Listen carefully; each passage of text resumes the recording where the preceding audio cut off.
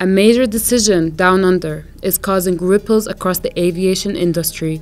Last month, the Australian government rejected a Qatar Airways request to fly an extra 21 flights a week into Australia. The airliner was keen on targeting major cities like Melbourne, Brisbane, and Sydney to profit from an increase in demand where supply was clearly low. However, with fierce opposition from Australian airline Qantas and a 2020 legal controversy at Doha's Hamad International Airport believed to be key factors, that plan failed to land. In the Australian skies, the dominance of Qantas looms large. Qantas controls 400 international flights per week from major cities, compared to Qatar's mere 28 flight schedule. The rejection has sparked criticism from aviation and tourism associations, and now Australian Shadow Finance Minister Jane Hume. They say the decision is a bad outcome for the industry, with Senator Hume arguing that it could further aggravate Australia's cost of living crisis, impacting everyday Australians. Senator Hume said by blocking Qatar's request, you're in fact decreasing competition and pushing up airline prices for ordinary Australians. She went further to call the government's behavior